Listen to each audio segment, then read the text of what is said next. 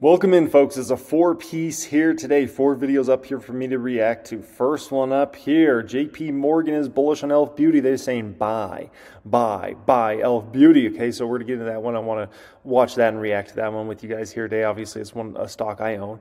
Then we're going to get into this one, Meta, trading at all-time highs. Looking forward to getting into that one. Speaking about Meta, where we could go from here. Then we're going to go ahead and get into this one. Apple lays off over 600 employees. First significant round of job cuts since Rona. That should be interesting. And then last one, we're going to talk about jobs numbers. Some good and some bad here. And it's important you understand both sides of that, okay? Now, first off, I understand. I shaved, okay? Big news, break the internet, okay? Yeah, I know, man. I think I got, what, 10 years younger, maybe 5 years younger, 7 years younger, 20 years younger? I don't know, maybe not that much, okay? But yeah, it was amazing what a shave can do for you sometimes, right? Appreciate you guys joining me as always. Make sure you smash that thumbs up button. Make sure you're subscribed here to the channel. If you're not already, it's free to do that. Also, we are now 9 days in counting down from the deal of your life. The one-day tax break jailbreak sale is coming. $69, you get access to my #1 stock market course ever. Become master of stock market. Access to see the moves I'm making in my Patreon portfolio, which I made 3 moves in the Patreon portfolio here today. Plus, get access to the Patreon Discord chat. 9 days away, folks. Pin comment down there, enter your info. We'll send over that deal as soon as it drops. Let's go ahead and get into this. High conviction pick adjusting its estimates, now above the high end of the company's updated guidance for full year 24. They add that a recent pullback triggered by some cautious industry comments this week from Ulta make now a good time to get in. Price target 197. Joining us, the analyst behind that call, JP Morgan's Andrea Teixeira, one of Institutional Investors' top-ranked analysts 4 years running. Andrea, great to have you. It has been a bit of a confusing week in light of the Ulta comments. Talk about where you see e.l.f. and then the broader industry too. Thank you, Carl. Basically, what we look at e.l.f. is to continue to gain share over the mass market for cosmetics. And not only that, bringing in more market share at Walmart. They're getting more shelf space. That's public information. Also getting in international. We just recently launched in Italy and expanding abroad as well. Other countries within the European community, which kind of will embrace given their strong following in social media. Boom, that's very important because they're just entering really Europe now, and they have massive expansion there. But how are they able to be successful? You know, you're a new brand in a new country, in a whole new area, right? How can you be successful? Very simple. e.l.f.'s products go viral all over the internet, so people are aware of e.l.f. that don't just live in the United States of America, that live in the UK, that live in France, that live in Italy, right? People are aware even in Asia of e.l.f.'s Beauty's products because these videos go viral on Instagram, on TikTok, on YouTube, and obviously those have you know, complete audience range all over the world. What's the competitive advantage that you see for e.l.f., especially in just an increasingly competitive space, various price points I know for consumers, for just the overall beauty space in general? Where do you see e.l.f. playing a role in the current environment?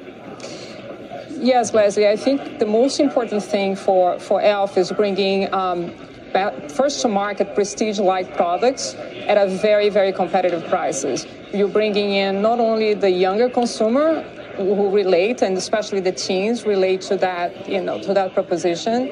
They're trying these products at a very competitive pricing, and then premiumizing those consumers. They're also bringing in more skincare. They recently acquired thru, which is free of, and it's another component of the investment case that they bring in free of ingredients to the mass consumer who otherwise wouldn't be able to afford at that price point. Meantime, Andrea, you're joining us on a day where we got the jobs data and some wage data in there as well. Year-on-year wages up 4.1, inflation's running 3.2. This great channel we're in where real wages are growing.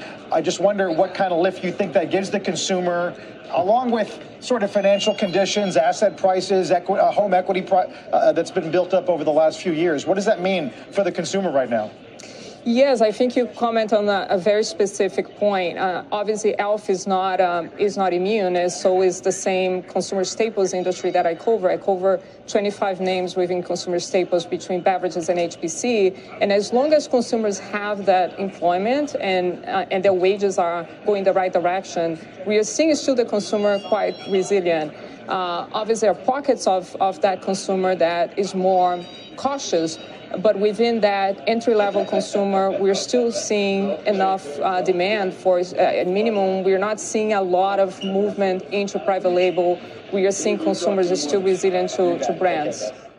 Yeah, if you go back and watch my videos from 2019, when I was buying e.l.f. stock, I made a very simple case around e.l.f., right? Growing brand, it was a turnaround at that time, right? But I made a few key points. One is they were starting to become very successful on social media. A lot of big YouTubers, including somebody that was massive back in those days, like whose name was Jeffree Star, was doing some e.l.f. videos, and that was, I think, a kind of a game changer for it, right? And now we're in 2024, and now people are finally seeing this, right?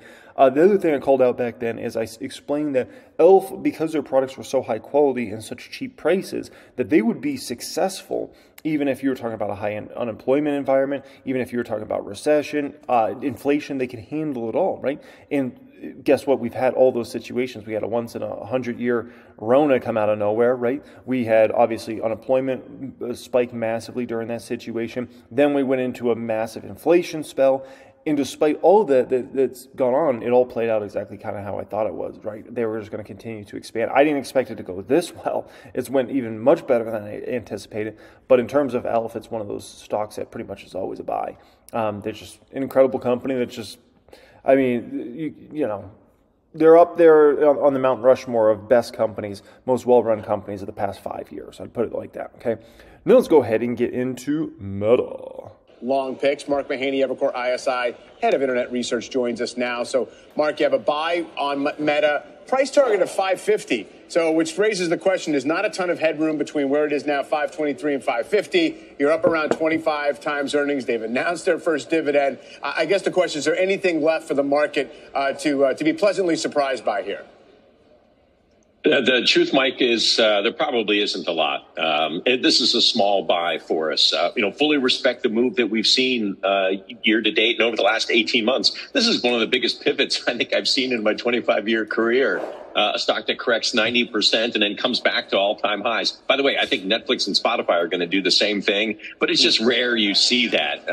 But there are some, I think this is a compounder here. I think it can hold this multiple, Mike. I think, 22, 23, 24 times earnings, something like that for an asset that I think can sustain 20% plus earnings growth. That's legit. And then there are these kind of longer term new growth drivers like WhatsApp monetization. So I don't think it's just about holding the current valuation. Meta deserves to trade at a bigger valuation. Meta deserves to be trading in a forward P in the 30s easily. If they're putting up 20% revenue growth this year, you've got to slap a 30 or a 40 forward P on it. To have it at a 20 is just, that's just not understanding how stocks are valued. That's the best way I can put that. That doesn't make any logical sense.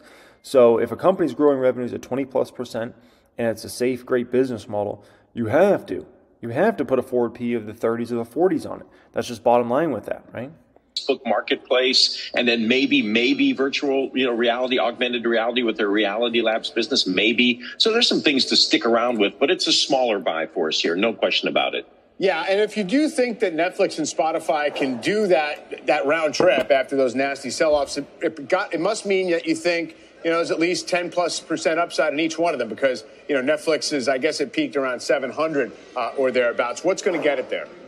Not that far away. Well, you remember what last peaked Netflix? It was that the South Korean drama thriller. Oh, yeah, Squid Game. Yeah, sure. Thank you. I've forgotten what that was. Anyway, it's coming again. We're going to see it again this year. So, that's just one thing. But this really just strong sub growth. Look, step back on Netflix. This is what's happening. You're getting back to 20 million a year sub ads. An industry that was seeing rising in competitive intensity for like 3 or 4 years up until 2021. That's waning now. Free cash flow is inflecting up for Netflix. And then there are some interesting new growth drivers out there. I'm sorry, there are big growth drivers out there for Netflix. There's this paid sharing initiative, which has worked out really well. And this ad-supported business, they took the best streaming business in the world and they cut it by 30%. Of course, that increases the TAM. So there's Is Netflix still a buy? I would say it's still a decent buy, but it's certainly not the buy it was, a couple of years ago when that stock was trading $100-something, $200-something, just a couple of years ago, back in 2022. The summer of 2022, I actually bought Netflix stock for the first time ever. I never bought Netflix stock before, and I actually bought it, made some good money on it, sold. I probably should have just ended up holding the shares in the end because it's gone up several $100s more since that time. But, Netflix, another one of those companies that pretty much is always a buy. But it's not nearly, that upside's not there that was there a year or two ago, right? Good reasons to stick with Netflix, but it's a small buy. It's very hard to find dislocated buys in tech today. We should all acknowledge that and just be If I recall, I picked up some shares for like 185 back in like 22, which is just insane. In our long positions in tech. Mark, earlier this week, I was at the Sohn conference where I sat down with Josh Resnick of Jericho Capital. It's a long-short equity fund that participates in the TMT space, tech, media, telecom. He really likes Meta. And the reason is he thinks that their kind of AI-targeted advertising monetization potential is just superior to their peers. And I'm curious, based on your channel checks, do you agree with that? Just the ability for AI to pinpoint certain ads at certain times of day, knowing the colors potentially that a user might like and be more likely to click on a certain ad. Is Meta kind of the best in class when it comes to using AI for advertising, or do you think there are others out there that are doing similar things that people should be paying attention to? I've got nothing but respect for Josh Resnick. He's one of the smartest investors I've ever worked with. I think he's dead right when it comes to Meta. People are looking for all the Gen AI plays. What chip plays can I find? What infrastructure plays can I find? I've got the killer, and he does too. He's got the killer app winner off of Gen AI, and it's Meta. They used AI to completely revamp. They were forced to, but completely revamp their ad tech stack. And they've also used it, by the way, to improve their user stack. I mean, this has gone from a social media company to a media company, the way they bring in the content. You've seen it. You've seen a rising engagement on the site. So they've really done a wonderful job here. It was very hard to see that, really to look at that about 2 years ago. But if you you would have realized on a big correction, you want to make this your biggest long. So I think that call is absolutely right. If you're looking for the app play for AI, it's right here. It's Meta. So is Meta still a buy, right? It's obviously gone up tremendously. And do I view it as a dangerous stock, a safer stock than I view, like, let's say, other big techs? And the simple answer is Meta stock a buy? The answer is yes. Is it far safer than pretty much all other big techs? Yes, as well. And the reason being is you're getting Facebook, you're getting Facebook Messenger, you're getting Instagram, you're getting Threads, you're getting WhatsApp, and you're getting Oculus and the VR opportunity long term, right? And so it's just hard to find a company that has that many major big businesses out there trading at a forward P in the 20s with 20% plus revenue growth expected, with probably even, I would say not probably, almost for sure, better bottom line growth, with a balance sheet that it has there, right? With still a founder-led company, which is hard to find in big tech nowadays. And so when you put all those components together, it's still a buy. It's going to 1,000.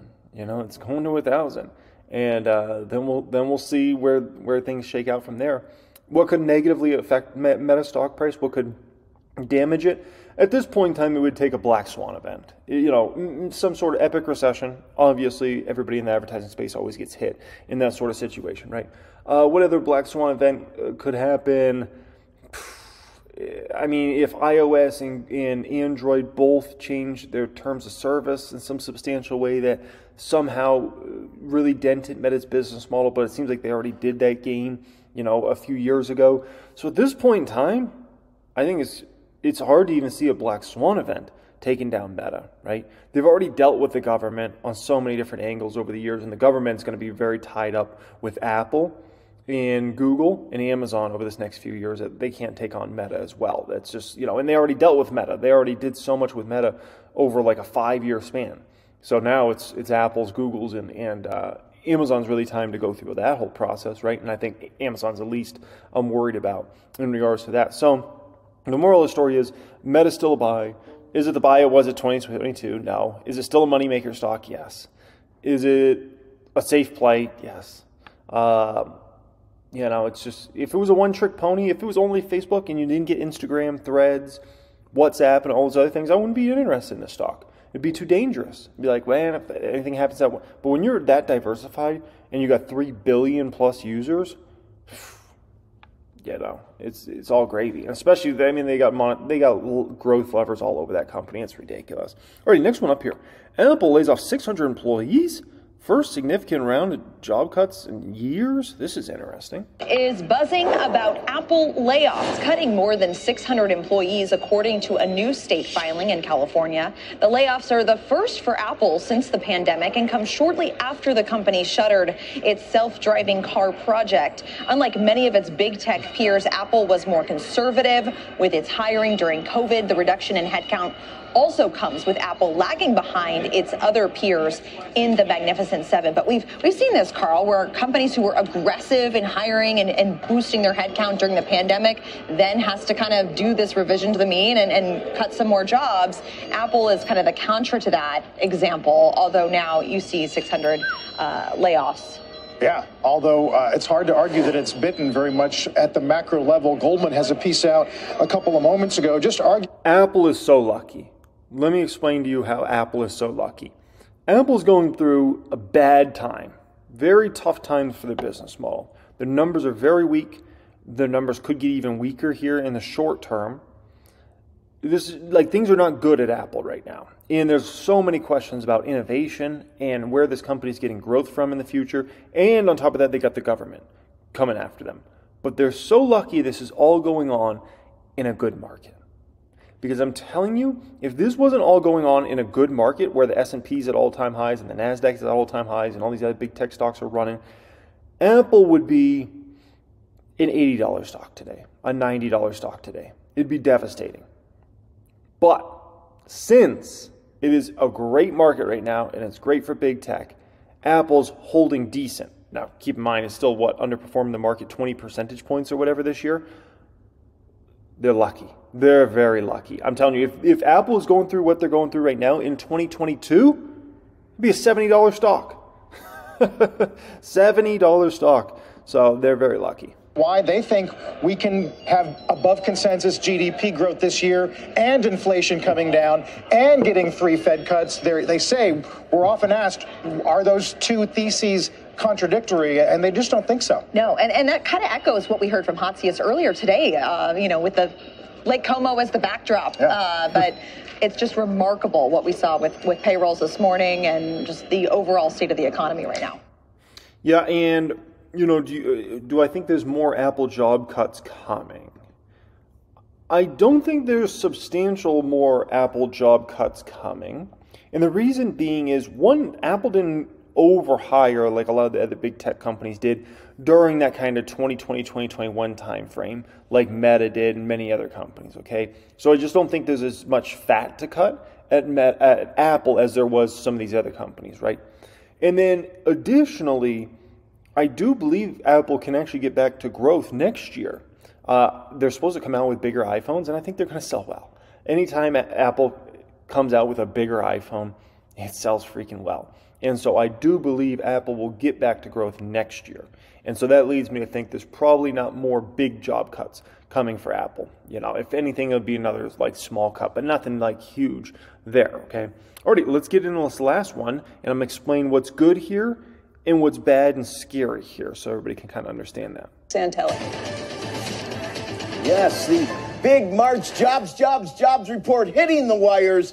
Non-farm payrolls, a whopping 303,000, that most estimate, and goes right along with the whisper number, which was higher than the estimates due to the strengthened ADP. 303,000, that's the juiciest number that we've had going back to... Hold on, before we get into this, I'm interested because as I'm recording this, the market's closing in less than 30 minutes from now. I just want to see if stocks held their gains here into the close. Let's go ahead and check out my stocks, and we'll check out big tech because I'm very, very interested to see what's going on here. If TradingView ever pulls up, there we go, baby. Okay, let's go ahead and see if these stocks held their own. Okay, so oh man, I got like a million stocks on here right now. But yeah, Planet looks like Meta 2.9%, Amazon 2.6%. Nordstrom's doing decent. Nvidia's doing decent. Texas Roadhouse, Palantir, Nike, Elf's down. Fubo's down. So they look like they've held gains decent, but not great. Tesla was crazy today. I don't know if you guys heard that. Reuters put out some report about they're not building the Model 2 or whatever you want to call it. And then Elon came out and said that's baloney. So, yeah, that's fascinating. I guess that's the advantage of being on X. You know, Elon Musk can respond to something like that. But anyways, Tesla stock was crashing. Then Elon Musk came out and said that's baloney. Like, they're just making up stuff. And then Tesla stock came back. But it's still overall a net negative day, just pretty much on the back of that Reuters report. 303,000 equals May of 23, right on the nose. To find a higher number, you go back to January of last year. If we look at the unemployment rate, 3.8. Now, this is a biggie because last month's 3.9 was the highest unemployment rate since Jan of 22. So it did moderate just a bit. If we look at average hourly earnings, which were up 0.1% last month. That was the lowest month-over-month change since March of 21. Let's call it 3 years. First of all, that was revised now to up 0.2, and the new number is up 0.3%, exactly as expected. Year over year, 4.1, as expected, down from 4.3. Actually, when you look at 4.1, you have to go back to June of 21. June of 21, 4.1, June of 21 to find a lower number. That's a really big deal when you consider what the average hourly earnings on a year-over-year basis have been doing. Average work week, 34.4 hours. That's a 10th higher than we were expecting and a 10th higher than the rearview mirror, which was 34.3. And finally, U6. That's the underemployment rate, 7.3%, and labor force participation, wow, 62.7. That is a nice jump. We were at 62.5 last month, and 62.6 was expected. So these numbers are definitely stronger than expected, and one would expect rates to be higher. And wait, before we go further here, okay, a few problems, right? First potential problem here is a lot of these government numbers have been revised down. So it'll come out, and it'll be some good number, and then all of a sudden a month later they do these revisions, and then all of a sudden you hear, oh, it wasn't quite as strong as people anticipate. By the way, we're rocking the Tesla hoodie today. I got FSD on the Model S right now, and woo, it's crazy. It's pretty dang impressive. But that's an issue, right? The revisions. The other potential thing in problem here is, and this is a pretty big problem, is if the economy is being seen as too hot, that means inflation is not dead. If inflation is not dead, that means the Fed's not done, which once again is a chokehold on things that will eventually affect us very negatively, right? And so, and I spoke about that on the main channel video last night. If you don't watch that channel, it's called Financial Education. That's my main channel, right? And yeah, so that's a little scary, right? The longer the Fed keeps rates up here in the 5s, I think the more risk that down the road we're going to have a big problem and we could have a big recession. But predicting the timing of that is impossible. A year from now, 6 months from now, 2 years from now, 3 years from now, it's impossible to predict it. But we just know the longer the Fed keeps rates elevated, the more you're likely going to have a recession, and the bigger the recession can be, right? So that's the scary part of this. They are 470 now, 470. So we're up about 5 basis points in a 2-year, and the 10-year was right around 432 before the number. It's now 437.